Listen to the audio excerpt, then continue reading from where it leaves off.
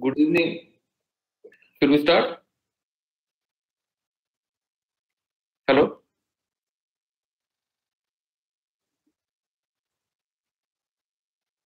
Okay. So, good afternoon, everyone. Welcome to the distance learning program of Indian Institute of Remote Sensing, Dehradun. On today's topic, I will be discussing various applications of remote sensing and GIS in hydrology and water source management.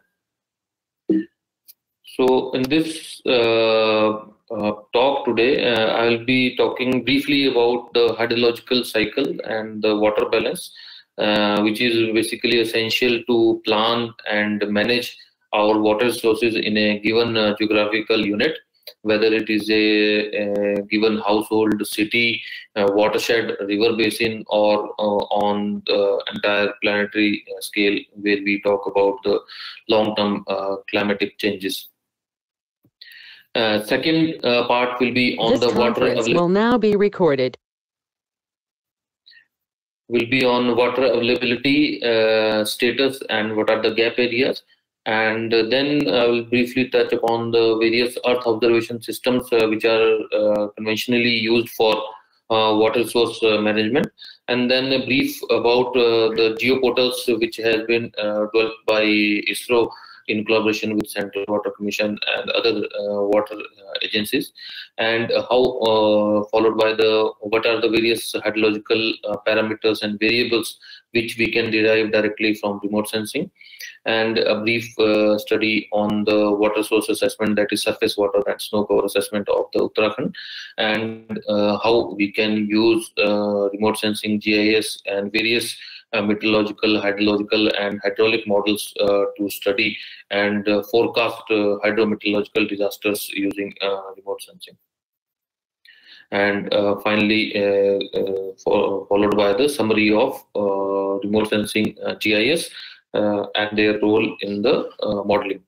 And lastly, I will touch upon the various sensors which are planned in future, as well as currently operating, which give us the important physical parameters related to the water sources and hydrological cycle. So if you see our Earth, we call it as a water planet. More than 74% of the Earth surface is covered with the water. And it is the unique planet where the water is found in the liquid state. That is why it harbors such a wide variety of life, whether in the land area, whether in the oceans, or sometimes in the atmosphere as well. So out of this water, 97% is saline. Fresh water constitutes only the 3%. And out of that 3%, the most of the fresh water, it is located in the ice caps and glaciers in the polar regions and in the high mountainous regions. And the groundwater constitutes the 30% of the fresh water, and rivers, soil moisture, and atmospheric water constitute only the approximately 1%. And within this fresh water, the lakes will contribute the highest, followed by swamps and the 2%.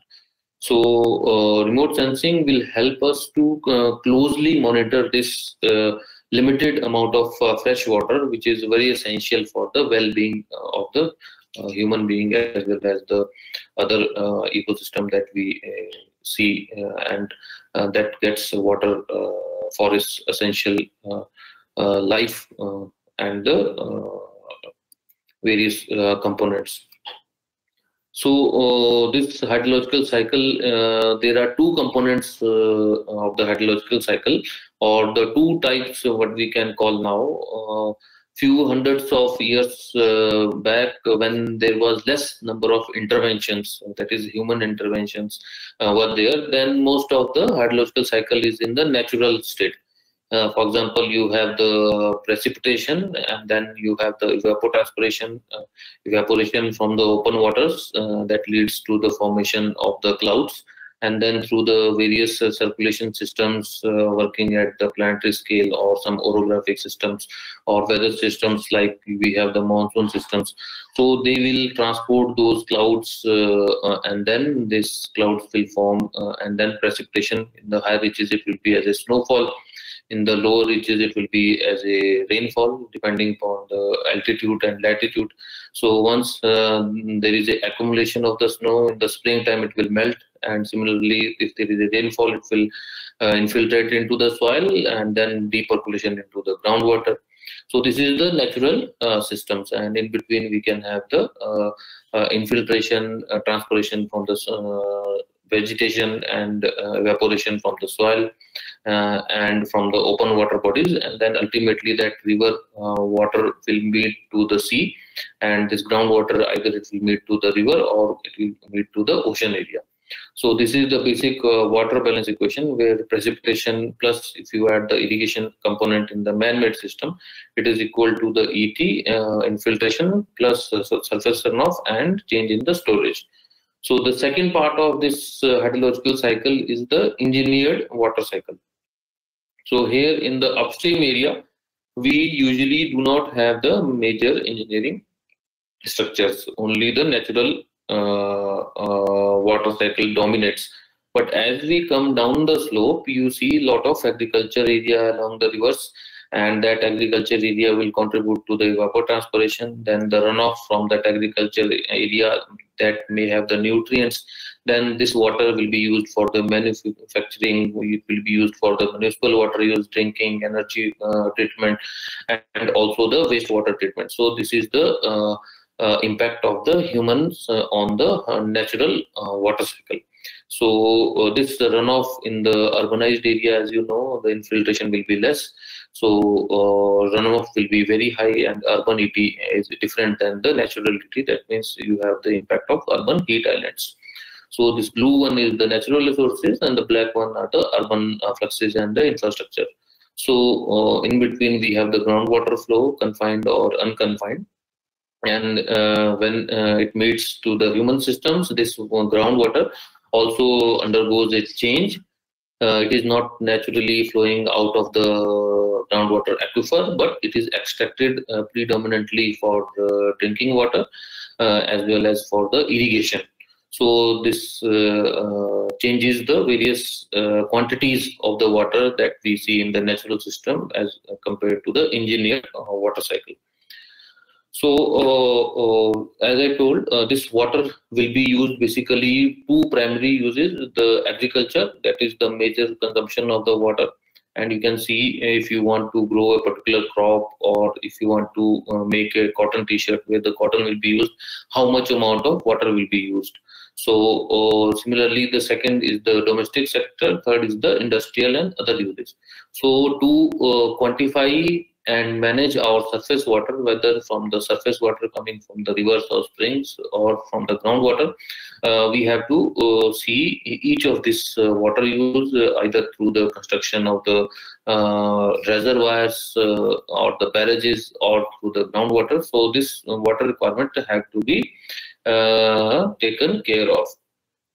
The only problem that the distribution, spatial distribution of the water, which is primarily coming from input rainfall or the snowfall. So that spatially highly distribution is there. That means at present in the northern India, you see this air quality problem is coming. There is no precipitation, but if you see at the same time, Tamil Nadu is having under the flooded condition.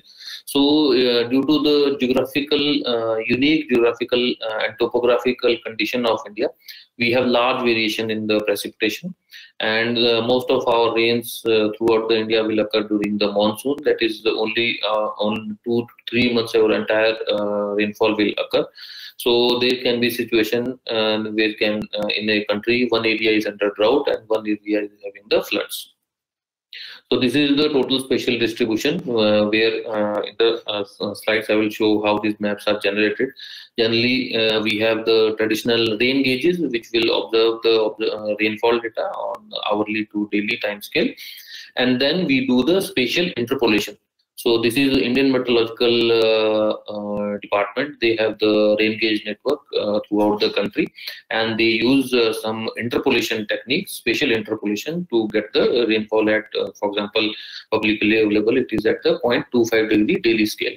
So you can see here, June to September is the main time period where most of the country is receiving the water, and in the October, November, and in we get the Tamil Nadu and other areas we get the rainfall, and January to March, sometimes in April also, we get northern part of the India they will receive a precipitation which includes a majority as a snowfall.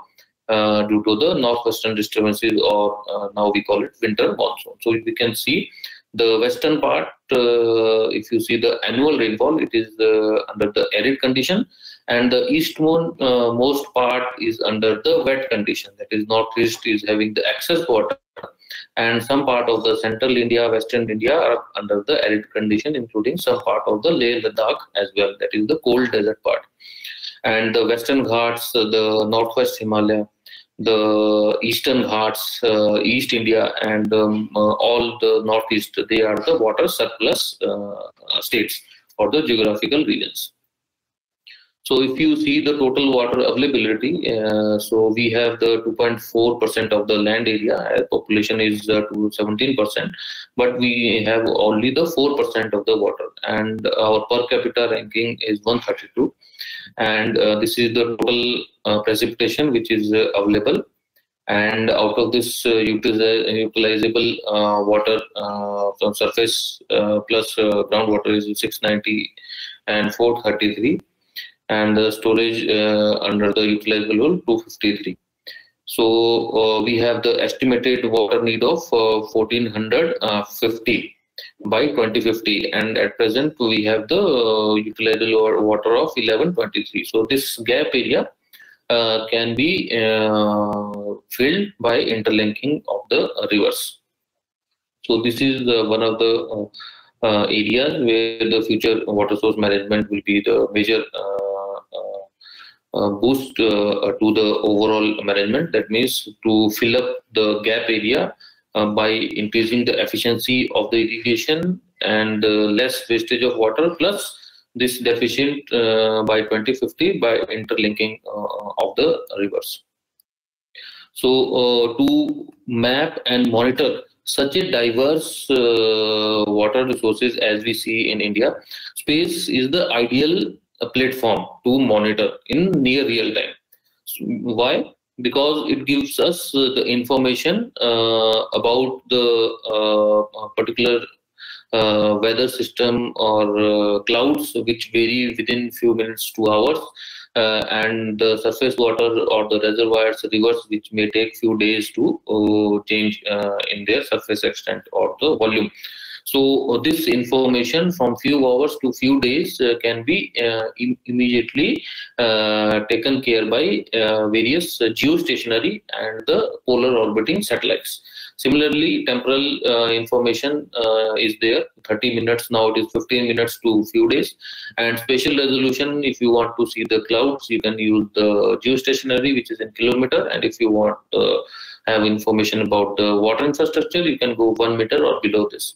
And if you want to cover entire country in a single go, you can take the geostationary wide swath or the polar orbiting wide swath images like AWIFs, and 25 kilometers if you want to monitor the high resolution particular infrastructure project.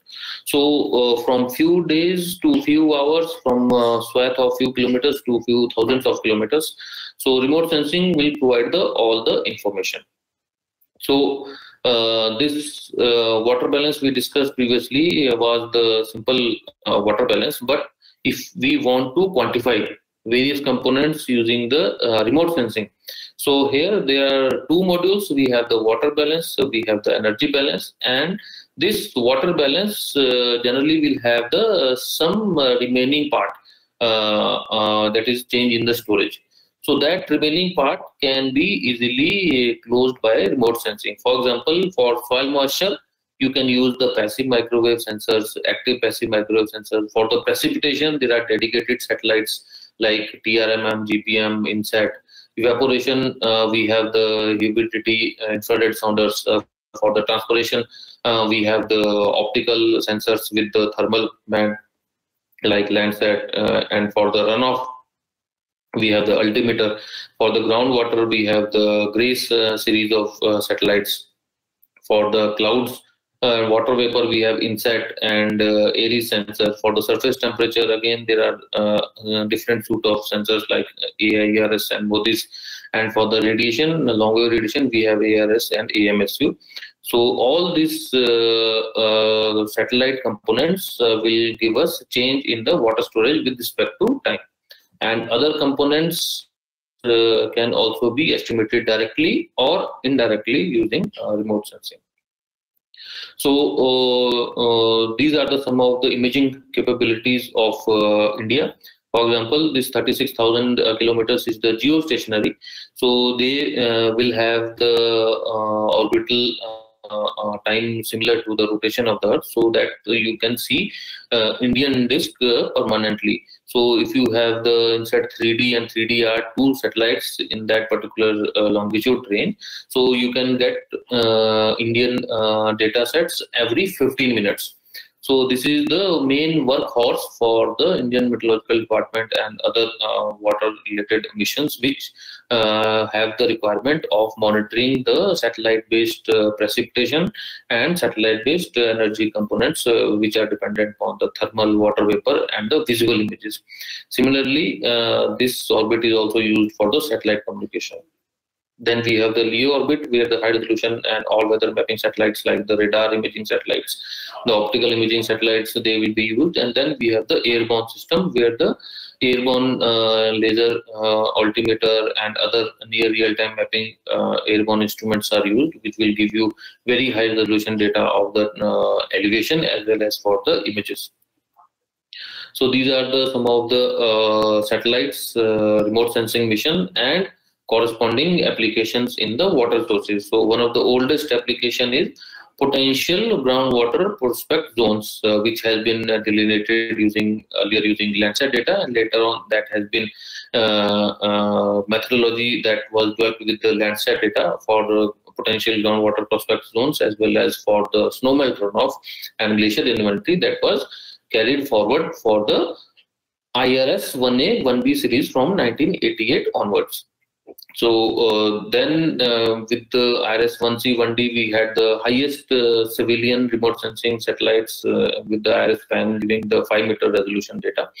So that was used for the command area monitoring, such as reservoir segmentation. And in the phase 2, we had this groundwater prospecting for more states at 50,000 scale, mass balance of the snow and glaciers, then interbasin water transfer, water corridors, irrigation infrastructure planning, and finally the water resource planning and management, and water budgeting using satellite data.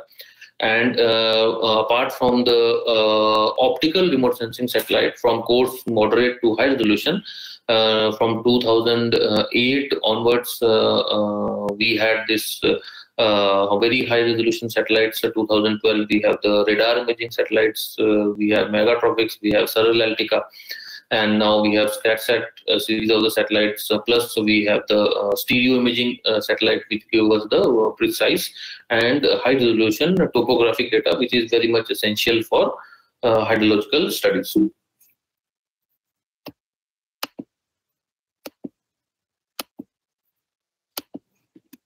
So this is the overall summary of the applications that we can think of in water sources and hydrology. You can map the surface water. Some of these studies I will highlight in my slides presentation today, and some may not be covered because of the shortage of the time. So starting from the surface water mapping, monitoring, including water quality studies, then watershed characterization and monitoring. All the watersheds earlier, they used to be monitored traditionally using the remote sensing for the land use land cover and topo sheets for the elevation or the boundary of the watershed. But nowadays we have the Cartosat based digital elevation models and other publicly available digital elevation models, which give us the easy tools to delineate the watershed boundaries, as well as calculate their various morphometric parameters. Then we have the hydrological parameter retrieval, as I discussed previously in the slide about the water cycle. Like these many parameters we can derive from the remote sensing directly and indirectly. Micro remote sensing, where the hydrological parameters and operational flood mapping are part of it.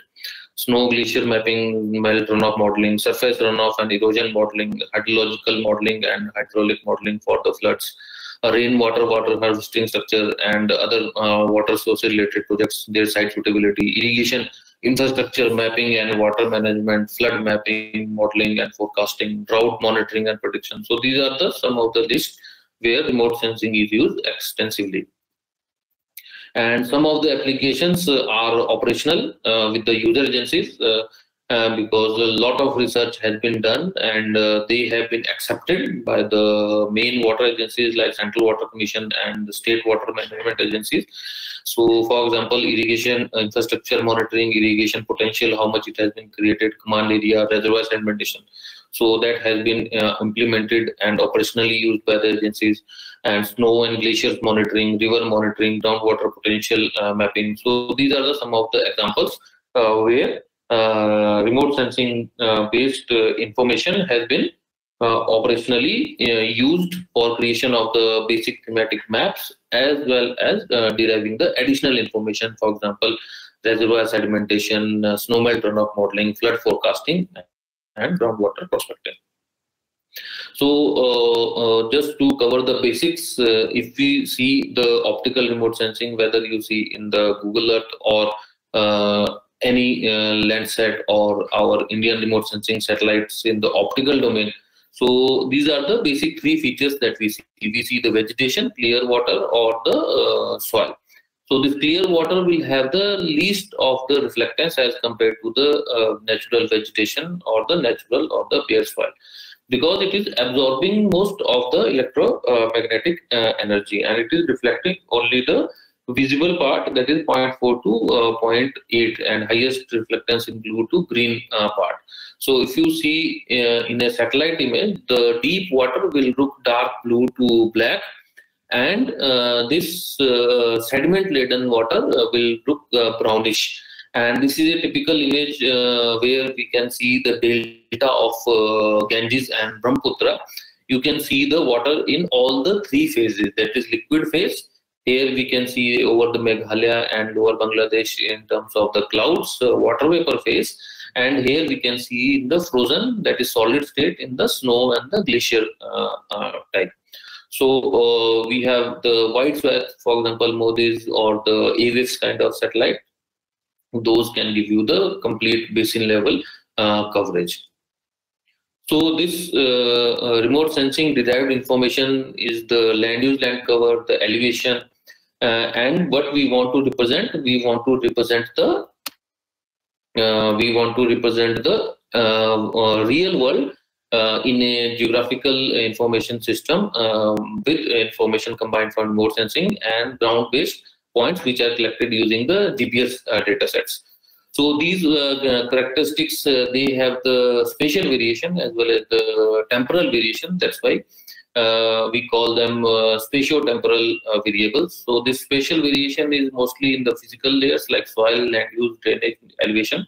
So predominant this variation is in space, whereas the climate, it will have the both space as well as the temporal domain. It will be varying. And if we combine this with the time factor and add some mathematical equations which will resolve for the movement of water from the atmosphere to the land, from the land over the surface and underground, ultimately to the river, from the river to the oceans, and again from the surface of the water to the atmosphere. So we call this hydrological modeling.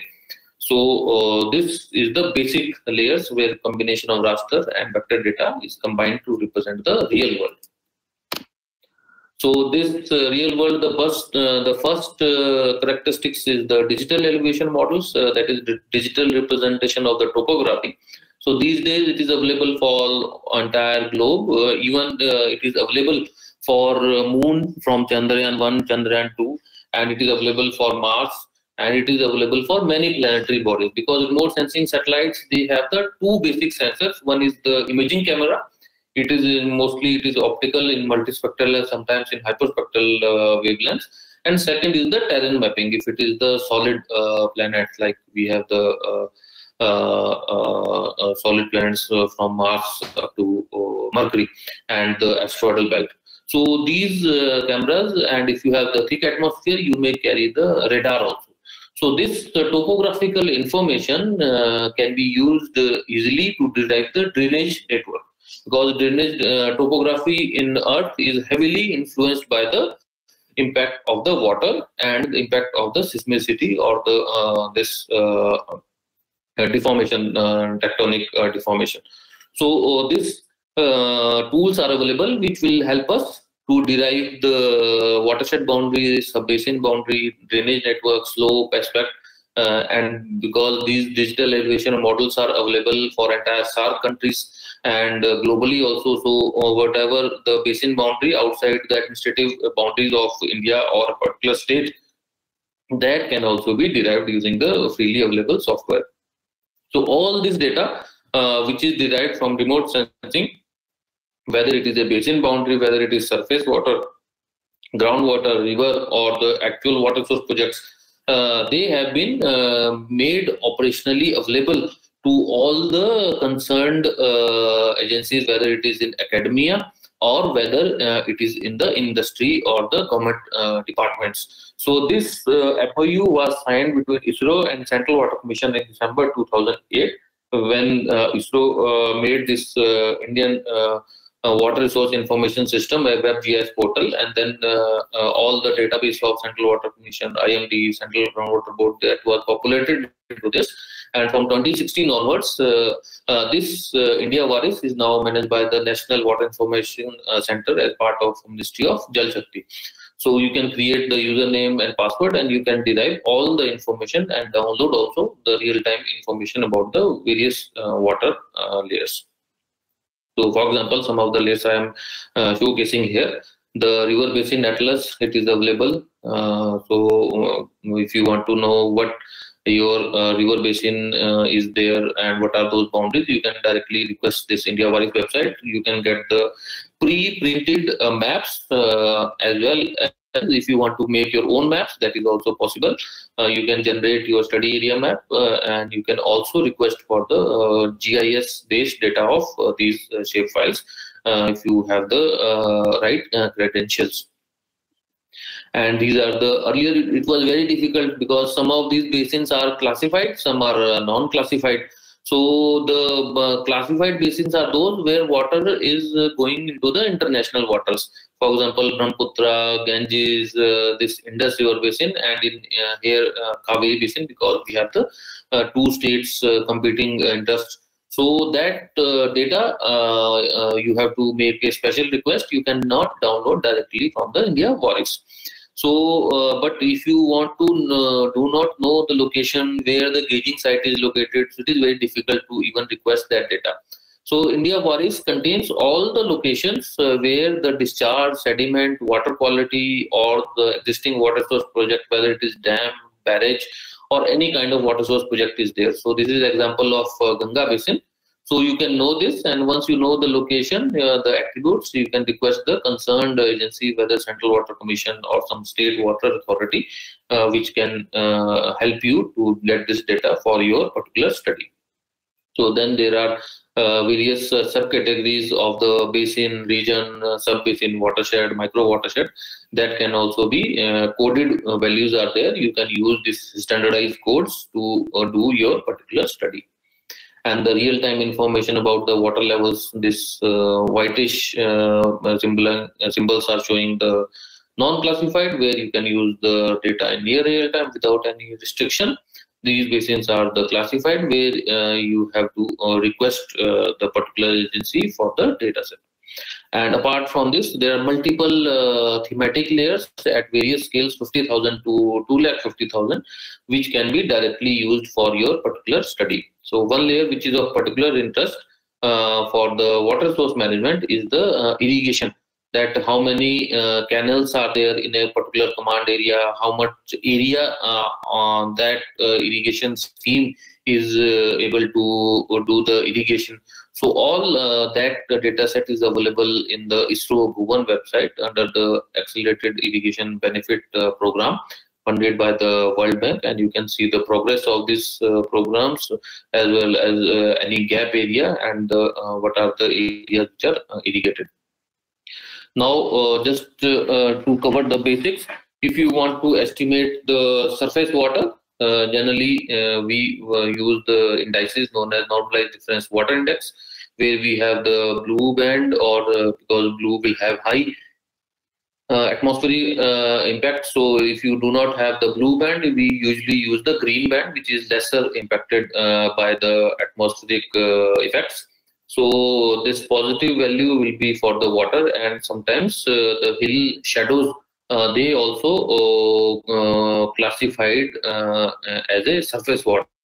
So to avoid this, we make use of the slope and the digital elevation model to remove these shadow area as the water pixels. So once you make these corrections, the correct surface water, which will include lakes, rivers, and the man-made reservoirs, that will be covered. So similarly, this is one example of Tihri Dam. When the during construction, when the dam was being constructed, it confluence of Bilangana and Bhagirathi river, and in 2006 it was filled. So this surface water extent can be mapped easily. And finally, we have to make the layer where we have to subset and remove the extra pixels from this one. So this full time series of the water extent can be analyzed. This is one example where this is linked with the reservoir sedimentation studies, where we get the water level either from the reservoir authority, and we get the surface water extent from the satellite data. And here you can now use optical as well as radar, that is static aperture radar images, to get the water extent every month or every 15 days. So this water level from the satellite authorities, the government authorities, or the satellite altimetry, as I will show in the coming slides. So this water level and water extent both can be derived from the remote sensing. And once you use the trapezoidal formula, you can estimate the revised reservoir capacity versus the elevation curves. And the difference between these two curves will give you the loss of storage capacity. And this loss of storage capacity is directly result of the sedimentation. So with this, you can estimate the rate of siltation in the reservoir. So this is the operational approach, and this has been implemented for all the major and the big reservoirs of India, where apart from the limited hydrographic survey, remote sensing approach is used operationally to estimate the rate of siltation in the satellites. Now, apart from the surface water, if you have the hyperspectral remote sensing data, you can use this data with the ground observation, and you can correlate the reflectance in a water body with the amount of turbidity, suspended sediments, or other water quality parameters which are optically active, to derive the information over the entire lake area or the river area. This example shows the turbidity mapped for the Chilka Lake in terms of NTU units, using the correlation, using the spectral angle mapper derived for the every NG satellite data with the field observed spectra of the various locations in the Chilka Lake. Similarly, apart from the surface water, when precipitation will happen as a snow, the higher reaches will get the snowfall. So snow also need to be mapped, because the example of Tihri, from where the water will come into Tihri. So Tihri will get the snow melt runoff, which is coming from the Bhagirathi basin. Similarly, you have the Satluj basin and other basins. So the water in the Bhakra dam is coming from Satluj basin, and there is a Pong reservoir in Kangra district. So that water is coming from the Byas river basin. So Byas river, you have a lot of snow. So in the springtime, lot of melting will take place, and that filling of the reservoir will take place. So both contribution of the monsoonal rainfall, induced runoff, plus melting from the snow contributes to the replenishment of these reservoirs. So you can see in the multispectral data in a particular glaciated area. This is a September image of the Sentinel-2, where you can see these glaciers as a cyan color in the and here combination of SWIR, NIR and red is used other than traditional FCC of NIR, red and green. And here this is the debris over the main Gangotri glacier, and these are the tributary glaciers of Chaturangi and Raktavaran. This is Kirti glacier. This side we have the Kedarnath, and this side we have the Bhagirathi and Satopant glacier, and Badrinath somewhere here. So this multi-temporal remote sensing will give you information about the health of the glacier plus the dynamics of the snow.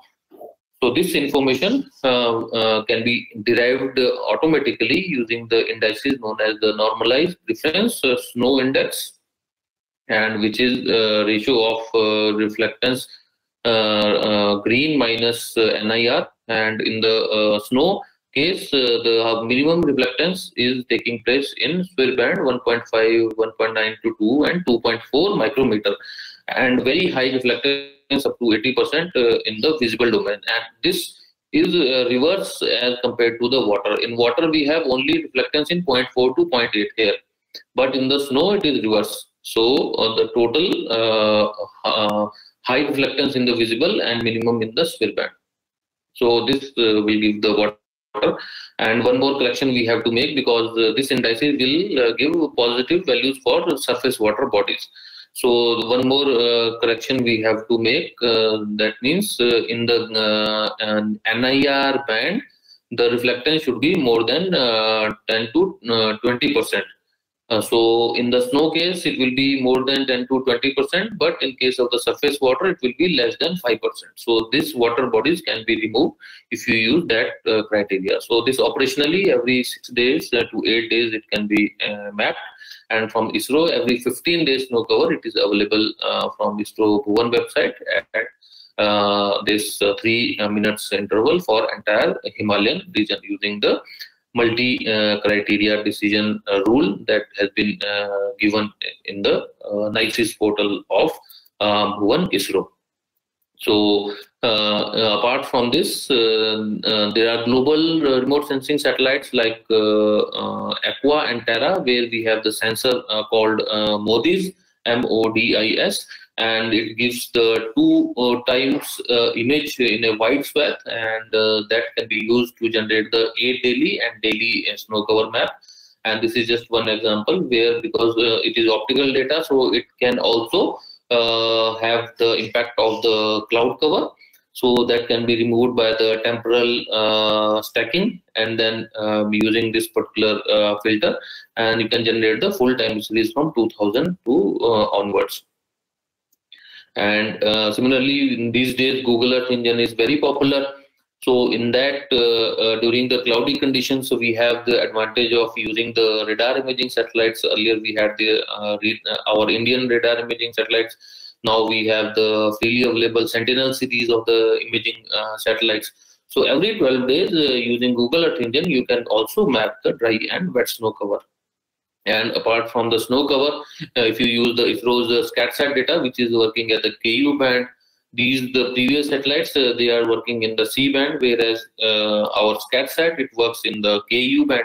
So in the KU band, the interaction with the snow is much more higher as compared to the C band, where interaction with the ground surface is higher as compared to the snowpack.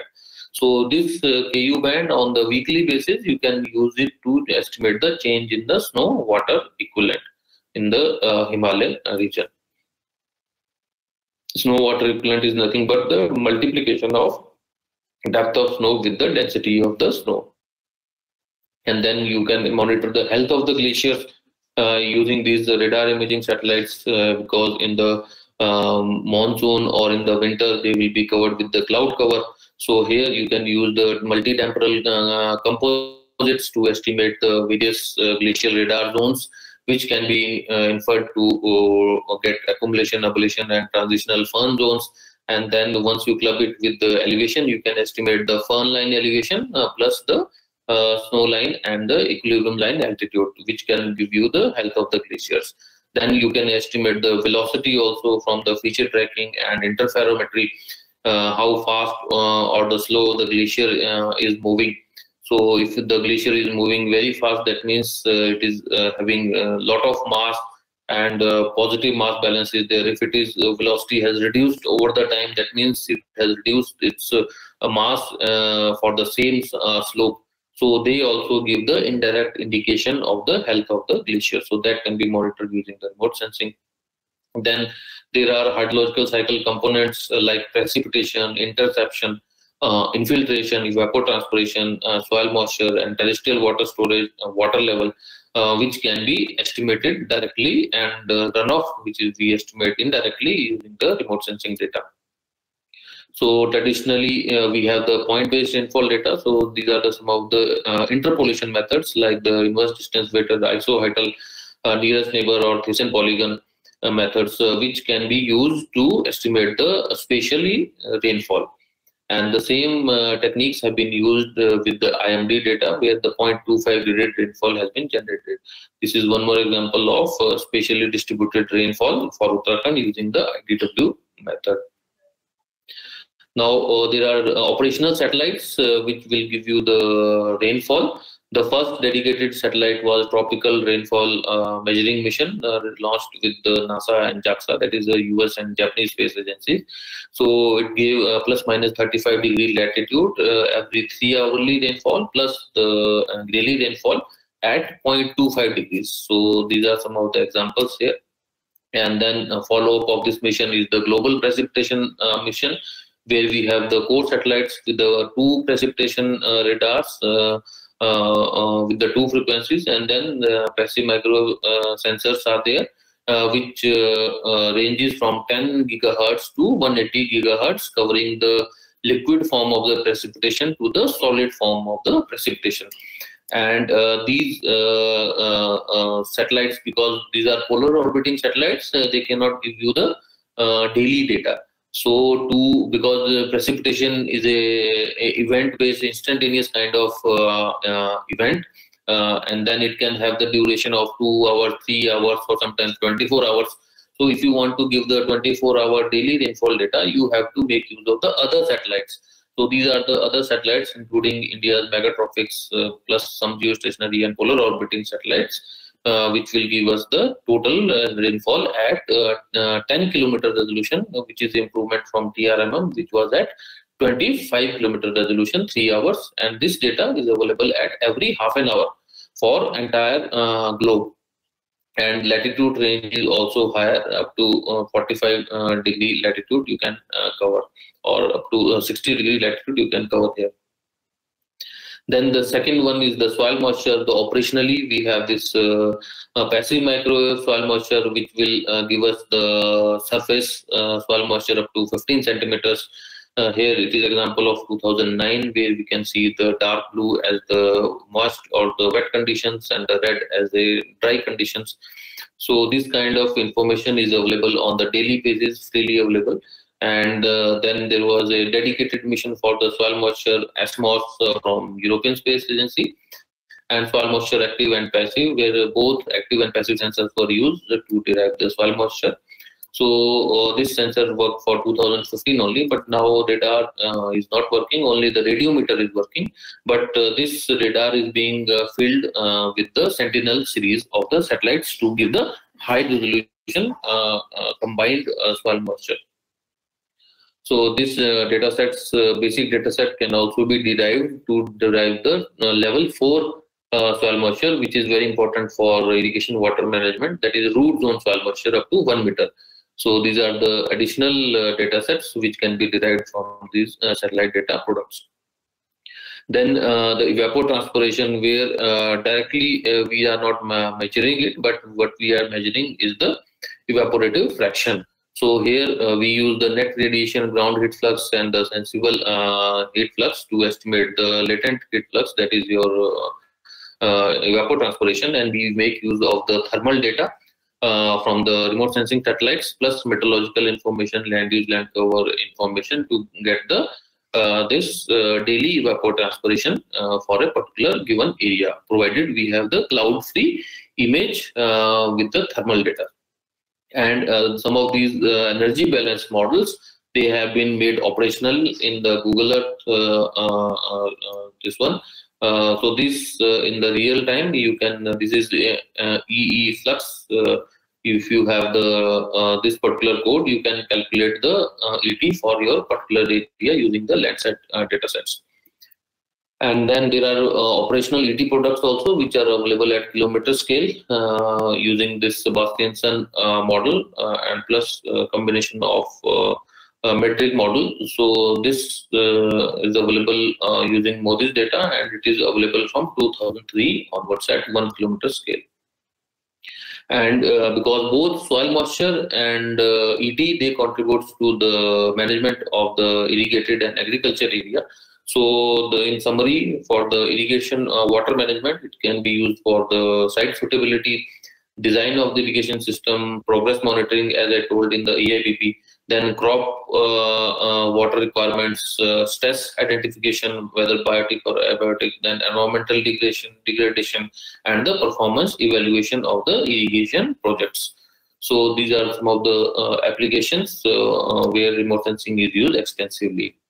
And then the fourth portion is your surface runoff estimation, where traditionally we use the SCS curve number method, which is dependent upon the land use, land cover, and the soil map.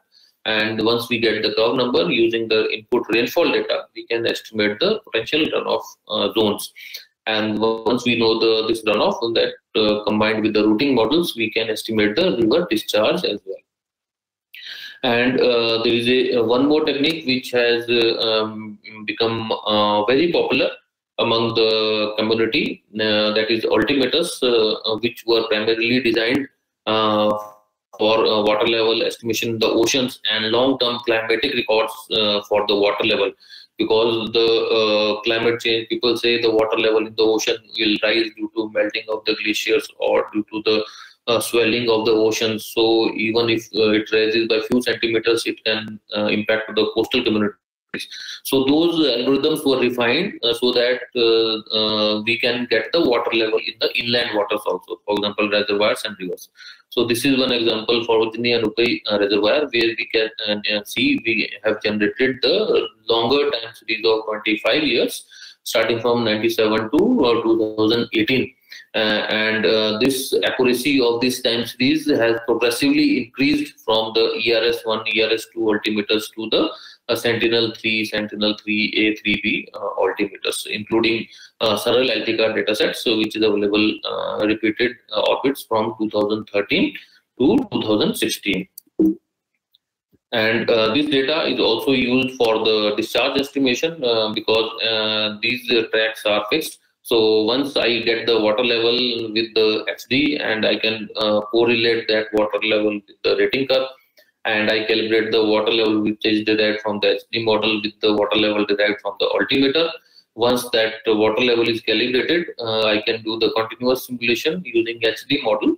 And then for each of these tracks, I can estimate the discharge. So these sites are known as the virtual gauging sites. So once these rating curves are established, this is the simplest but most effective method wherever we want to estimate the discharge from the satellite-based altimeters, provided this rating curve is stable. It doesn't change much with the time.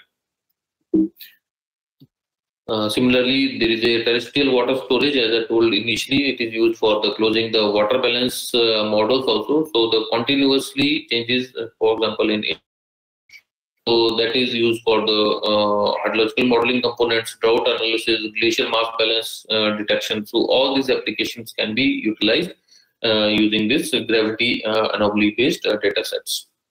And geospatial inputs for the hydrological modeling, for example, if you want to generate the time series from the hydrological models, that is water balance components, so you need the basic topographical data. So as I told, from the remote sensing, the various DEMs has been derived. For example, SRTM, Carto DM, Aster, Merit Hydro. Now, latest DM is Copernicus DM or the Tandem X DM, which has been generated using the Tandem series of the satellites.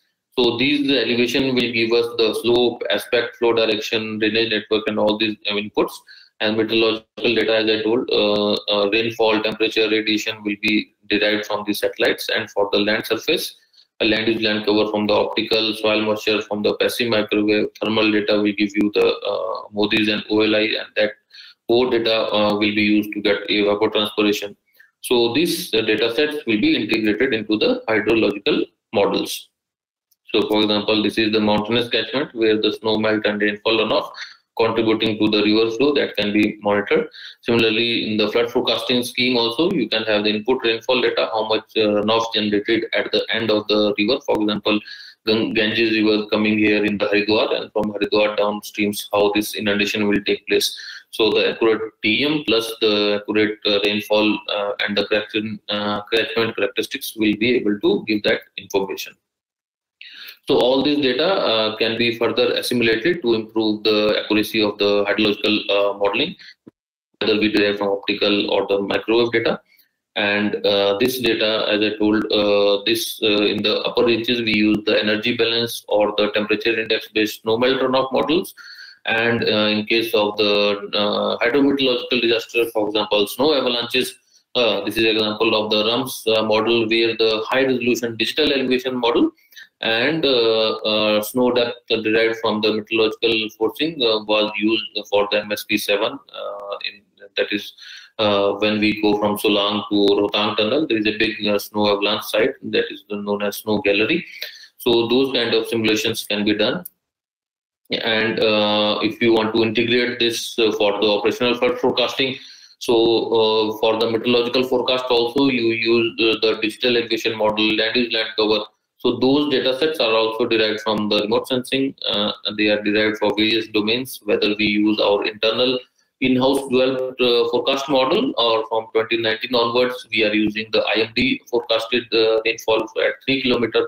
So all these inputs will be used in the next step to generate the flood hydrograph. This is one example where we have established the rainfall runoff models for Ganga Basin, Satluj Basin, Beas Basin, Jhelum, and the Yamuna Basin. So the forecasted rainfall is used with these models, which are calibrated at the upstream sites. And then based on the simulated hydrographs, they will be further studied for the inundation modeling. So this is the multi-network hydrodynamic model for the upper Ganga Basin, where this inflow is coming from the hydrological models, and then once this hydrograph is acting as a boundary condition, we added this into the HD model to get the probable inundation. And from 2019-18 onwards, the Central Water Commission is also forecasting this water level and river flows. So the same has been compared here, for example, for the Yamuna Basin. So this is available for next 3 days. Our forecast is also available for 3 days. So this is our forecast. This is the CWC forecast for next 3 days. So this kind of inputs can be used for operational flood forecasting purpose also. And one example of the urban flooding, because all major cities of India, whether it is Dehradun, Jaipur, Chennai, Hyderabad, Lucknow, Delhi, all these, they have seen the tremendous urbanization in last 30-40 years. So you can see here 1972 core urban area was the only this much area, that is 4.2 square kilometer. By 2016 it has increased to 64 square kilometers. So if you increase the urbanized area, it will put pressure on the urban drainage system in terms of reducing the infiltration, increasing the surface runoff, and also there is an increased pressure on the urban drainage system because the width is constrained and a lot of solid waste is going into this stream. So when we have the heavy rainfall of 50 millimeters per hour for 2 hours, for example, in 12th of July 2017, so entire city was flooded with this kind of flash flood for 2 hours. and then if you do on daily basis, the flood peak will be 120. If you do the on 3 hourly or hourly basis, the flood peak goes up to 400 meter cubes per second. So these kind of flash floods, even though Dehradun is a sloping city, that means it is natural, having the natural slope, it should not have the inundation. But still, if you have such a high intensity rainfall and the urban drainage system is choked with the this kind of narrow widths of this two rivers, that is Rispna River and the Bindal River, so that can also cause the urban flooding in these areas. Then there are some examples of interlinking Krishna Reservoir and Velugudu Reservoir, examples of Andhra and the Telangana. So where interlinking has been used and monitored, and any future projects where you want to do the interlinking, basically you should have the environmental clearance, that how much forest area, human settlements, agriculture area. So those has to be taken, whether you are putting the pipeline or whether you are putting a canal system. So those kind of studies, how much change in the land use, how much slope is there, how much water can be carried safely. So all these studies can be integrated, studies can be done using the remote sensing based platforms. And one of the dedicated satellites, which is the NASA ISRO satellite mission, which have the three major objectives of the biosphere, cryosphere, and the solid earth. So they have a very strong component on the monitoring of the snow, glaciers, and ice sheet. Plus, because it is interferometric mission, so it will also monitor the changes in the subsidence levels, and the groundwater withdrawal is one of the major reasons of the changes in the subsidence. So that can also be monitored using this NISA data. And then these are some of the satellites, including our ISRO's satellites, that is INSAT series, geostationary satellites in the high resolution.